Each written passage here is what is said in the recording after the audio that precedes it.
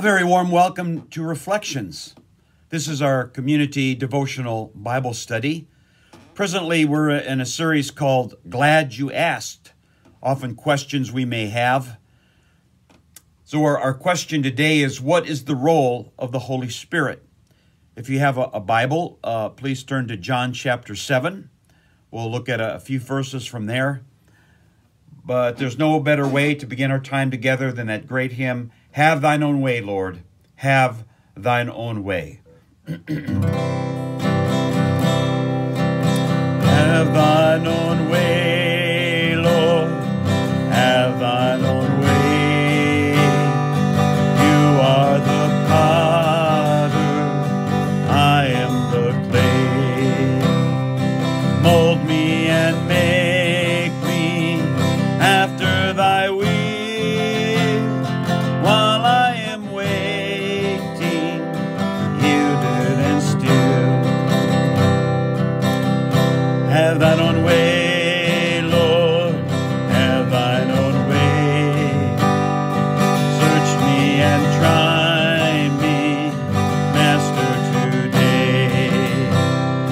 Whiter than snow, Lord, wash me just now, as in Thy presence humbly I bow. Have Thine own way, Lord, have Thine own way. Wounded and weary, help me, I pray. Power, all power, surely is Thine. Touch me and heal me, Savior divine. Have Thine own way, Lord, have Thine own way. Hold o'er my being, absolute sway. Fill with Thy Spirit, till all shall see Christ only, always living in me. Yes, fill with Thy Spirit, till all shall see Christ only, always living in me. We have a reading from John chapter 7. We're going to pick it up with verse 37 and read a few verses there as we ask the question, what is the role of the Holy Spirit? On the last and greatest day of the feast, Jesus stood and said in a loud voice, If anyone is thirsty, let him come to me and drink. Whoever believes in me, as the scripture has said, streams of living water will flow from within him. By this he meant the Spirit, whom those who believed in him were later to receive. Up to that time, the Spirit had not been given, since Jesus had not yet been glorified. On hearing his words, some of the people said, Surely this man is a prophet. Others, Oh, he's the Christ. Still others asked, How can the Christ come from Galilee? Does not the scriptures say the Christ will come from David's family and from Bethlehem, the town where David lived? Thus the people were divided because of Jesus, and some wanted to seize him, but no one laid a hand on him.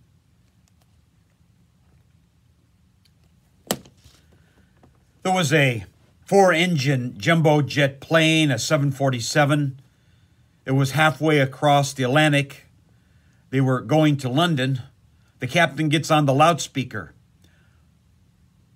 Attention, we've lost one of our engines, but we can certainly reach London with the 3 we have left. Unfortunately, we will arrive an hour late as a result. Well, an hour later, the captain announced, Attention, we lost another engine. Still, we can travel on 2. I'm afraid we'll arrive 2 hours late. Yes, an hour later. This is your captain. We lost our 3rd engine. We will now arrive in London 3 hours late. Then one of the passengers became very angry and said, If we lose another engine, we'll be up here all night. No, just as a jet plane needs engine power to fly, Christians need the power of the Holy Spirit to live the Christian life.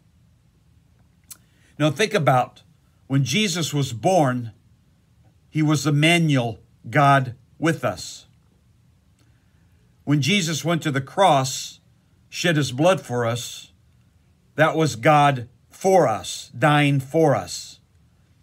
But when we come to the work of the Holy Spirit, it reminds us that God is in us.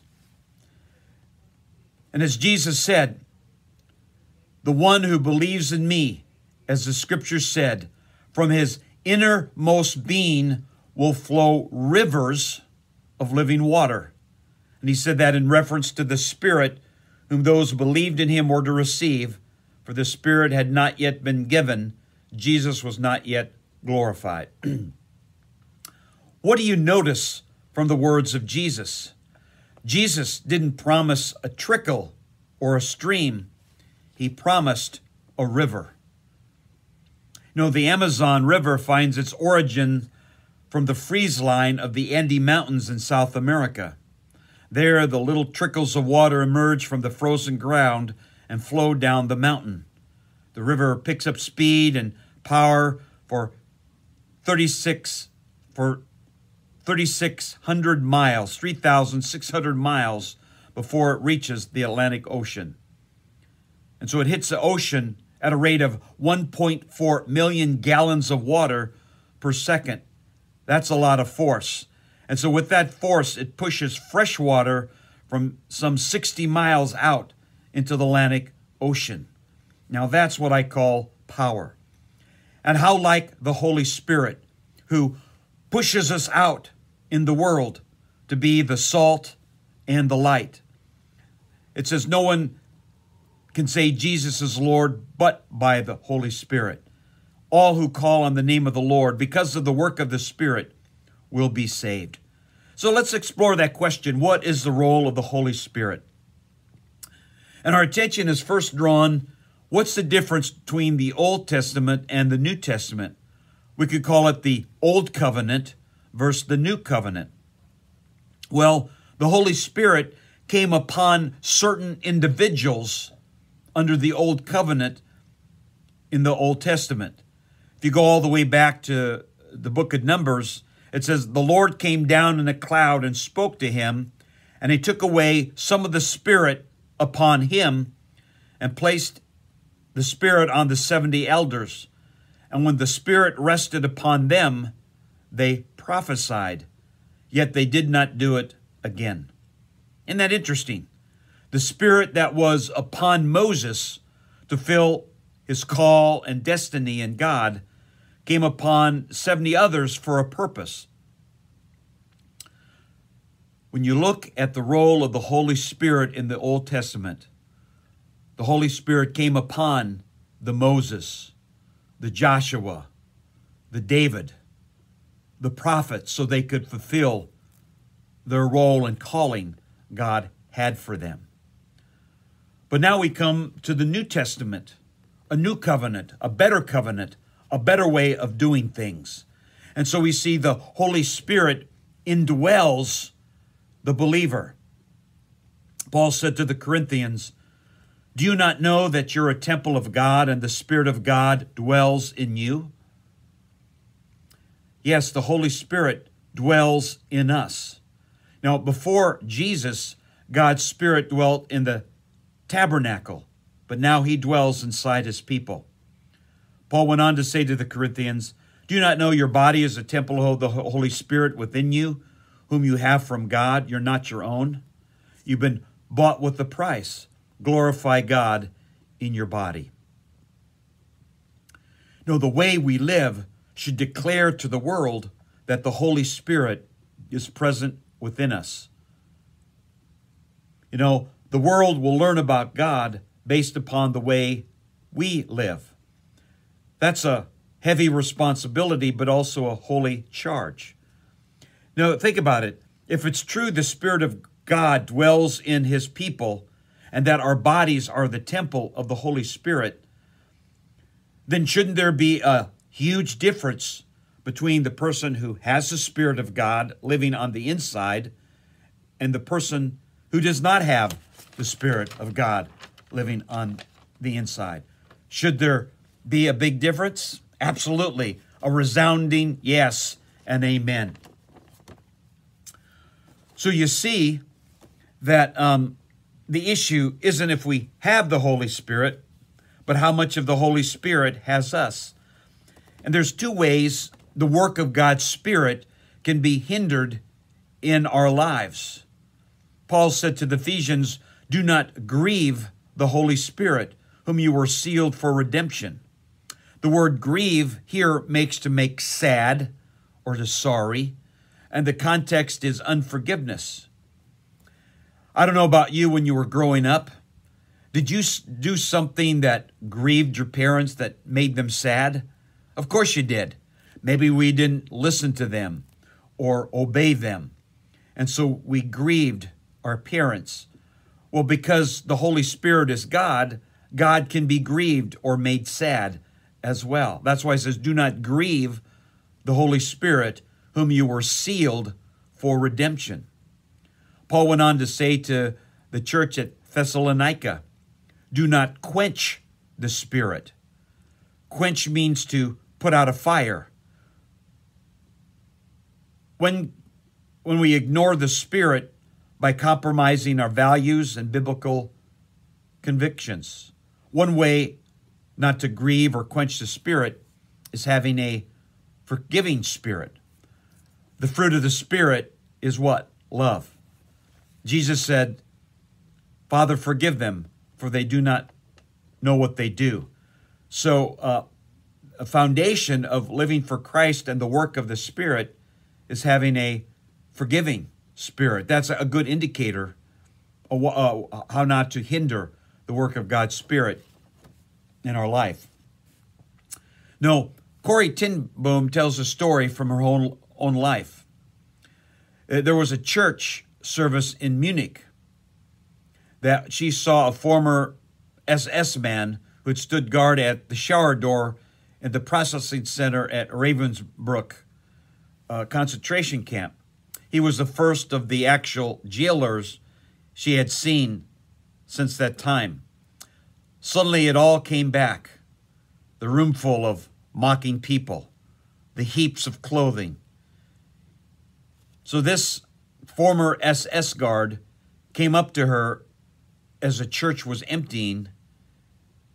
He was kind of glowing. He bowed. He said, "How grateful I was for your message.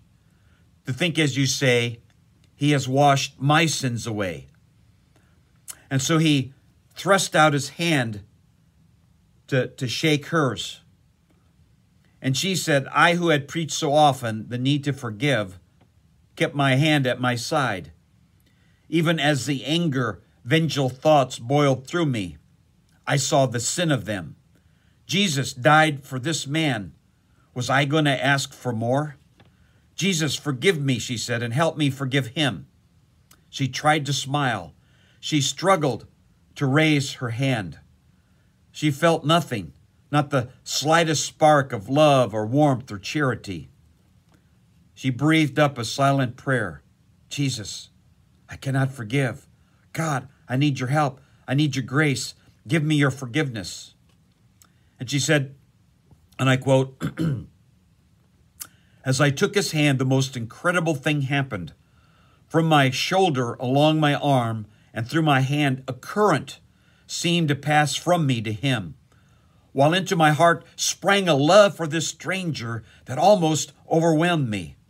I discovered it was not on our forgiveness or our goodness the world's healing hinges, but on Christ. When he tells us to love our enemy, he gives along with the command the love itself." I guess you could say that was indeed the work of the Holy Spirit, empowering her with the grace of God, the fruit of the Spirit, to practice the love of Christ, which in that moment was a forgiving spirit, a forgiving heart.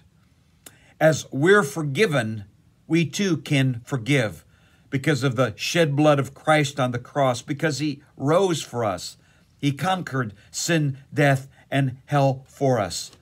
And so the foundational truth is, it's not if we have the Holy Spirit, but how much of the Holy Spirit has us. And that's the difference between the Old and the New Testament. In the Old Testament, the Spirit of God was on certain individuals, like Samson, to defeat the enemy and take the jawbone and conquer the enemy, or the lion, or David the slingshot and against Goliath. The Holy Spirit was on people. But now the Holy Spirit is in us. We're the priesthood of all believers. The body of Christ has the Holy Spirit, empowering it to be forgiving, to empower us with the fruit of the Spirit. And so the Holy Spirit enables us to live for Christ. Galatians says, if we live by the Spirit, let us follow or keep in step with the Spirit as well. That's a military term meaning to march in a straight line, taking our orders only from Him. And as we yield to the work of the Spirit, we'll experience His grace, His fruit, and people will take up and notice, why are they different from me or the rest of the world? There was a father and son went to a small western town looking for an uncle they'd never seen. Suddenly the father points across the square. There goes my uncle. The son said, how do you know when you've not seen him before? The father said, son, I know him because he walks exactly like my father. See, if we live in the Spirit, the world will know us by our walk, because we're children of the Heavenly Father, loved, forgiven. And so we have the character nature of our Father working in and through us. Paul went on to the Ephesians and said, do not get drunk with wine, but be filled with the Spirit. Paul sets up a contrast. Don't be filled with alcohol or the things of this world.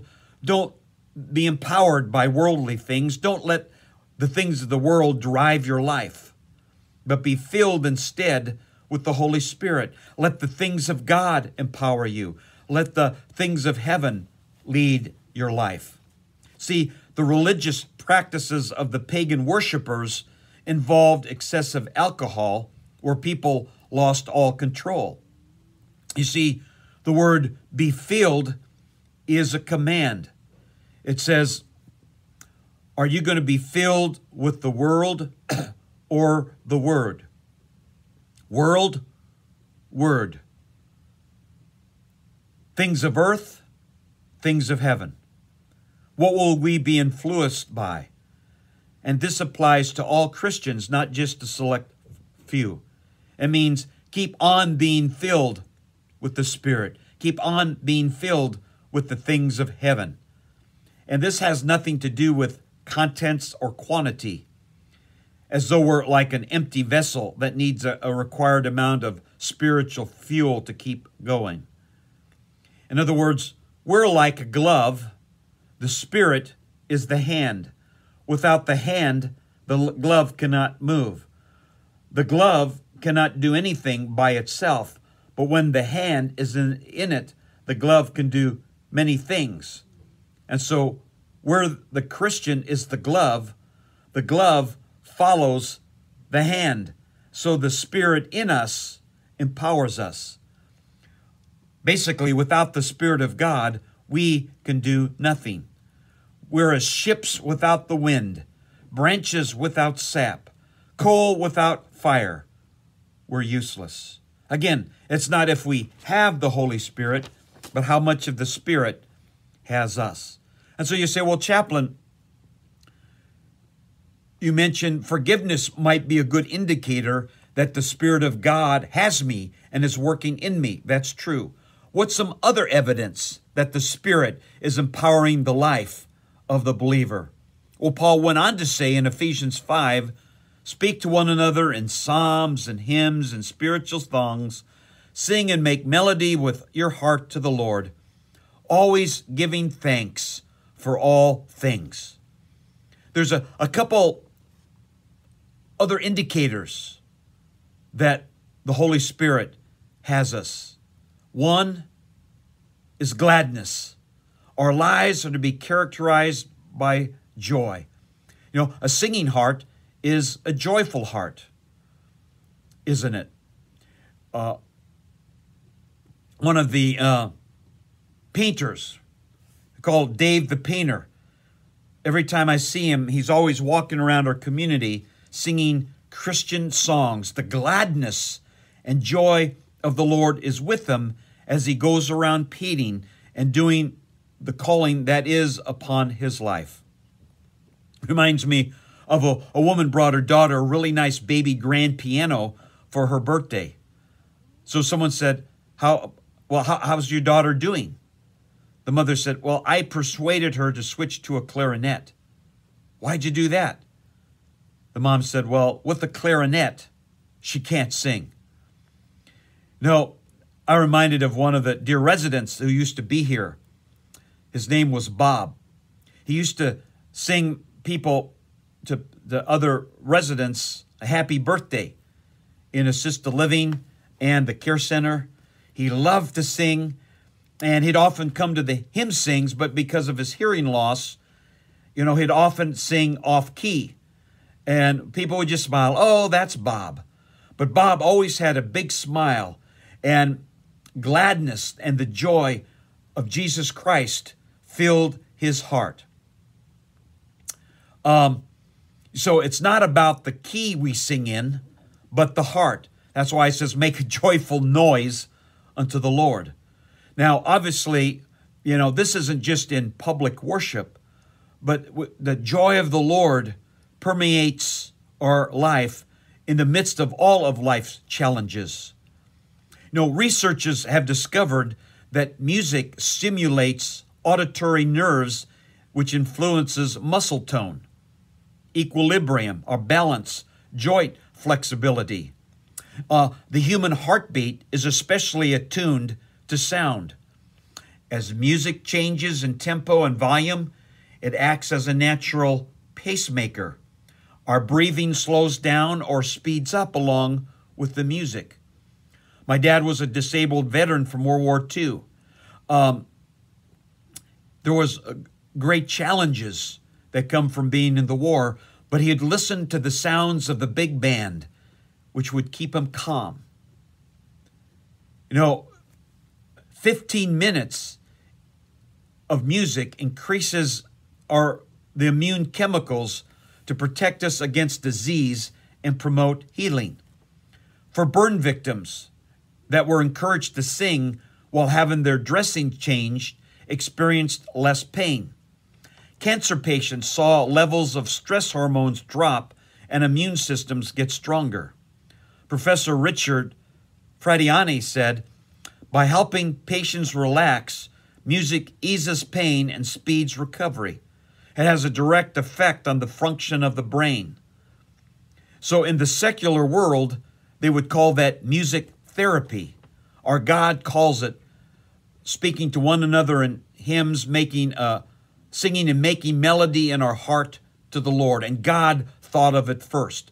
And so all the blessings of worship, all the blessings of singing to the Lord are part of his gift of grace to us. And if all those blessings work in the secular world without God in the center, imagine when Jesus is in the center, how much more the blessing is in our life. And so a gladness and worship and joy in our heart is a good indicator of the Spirit of God working in your life. Another one is gratitude. Sometimes giving thanks to the Lord. Occasionally giving thanks. When I feel like giving thanks. No, it says always giving thanks. There's no time or situation when we should not give thanks. There was an elderly couple who sat next to a pastor on a plane. The wife said, I don't like riding on these airplanes. Folks get on them with guns and knives, and they take you to places you don't want to go. Well, the plane lands, and the husband said, see, we made it. And his wife said, Yeah, but we're not there yet. See, if you were to fall down and break your leg, you wouldn't thank God for the broken leg, but you would thank God for His grace, which will enable you to handle having a broken leg. Whatever the circumstances are, we can always find something for which to give God praise and thanksgiving. A man by the name of Jack was on a short mission trip to the island of Tobago. He was leading worship at a leper colony, and there was time for one more song. So he asked for a request when a woman who had been facing away from the pulpit turned around. And it was the most hideous face he had ever seen. Her nose and ears were entirely gone.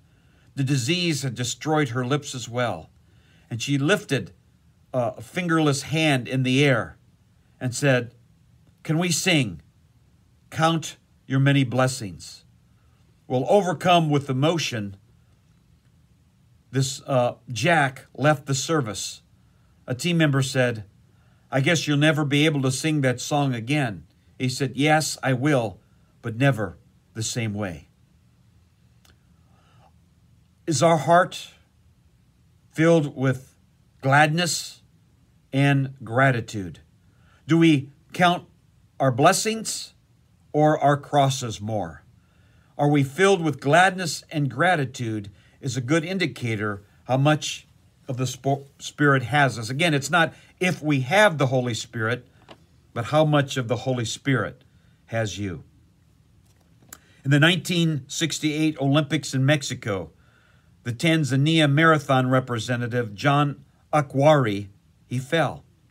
He suffered a serious leg injuries after 18 miles. Race officials urged him to quit, but he refused. He collapsed on the finish line more than an hour after the winner had finished.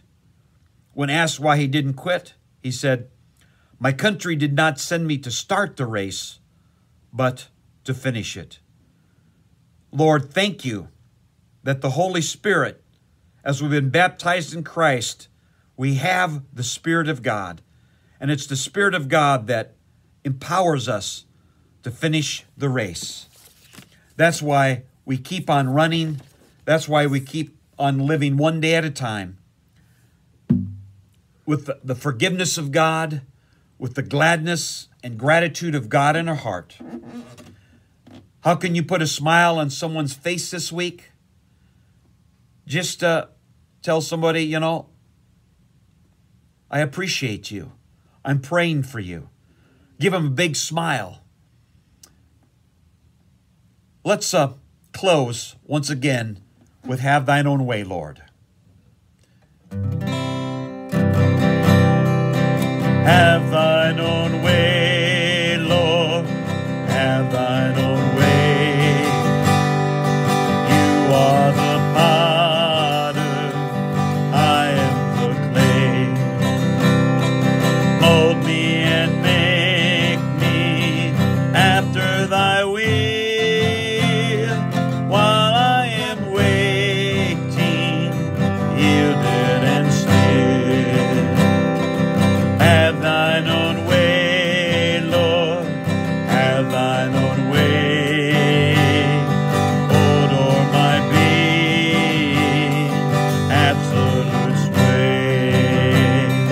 Fill with Thy Spirit, till all shall see Christ only always living in me. Well, may the grace of God fill you with His Spirit till only Christ is seen in us. May He fill your life with gladness and gratitude till we meet again.